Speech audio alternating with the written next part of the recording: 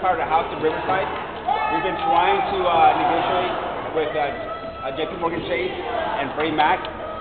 We have not been able to negotiate with them. Yesterday, we received an eviction notice for February 21st for us to evict the house. We have been trying to negotiate with both of them. We have not been able to negotiate with them. We're here protesting so they can come down and negotiate with us. I have sufficient income to make my payments. We were one of these victims of dual tracking. Don't sweat it, don't sweat it. We were one of the victims of dual tracking where I was doing a loan modification and they foreclosed on the house.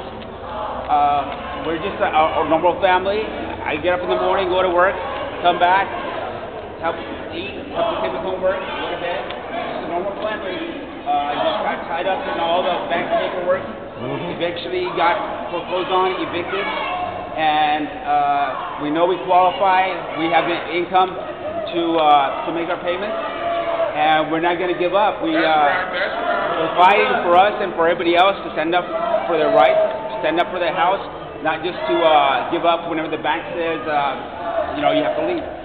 We're here with you, all right? We're here with you.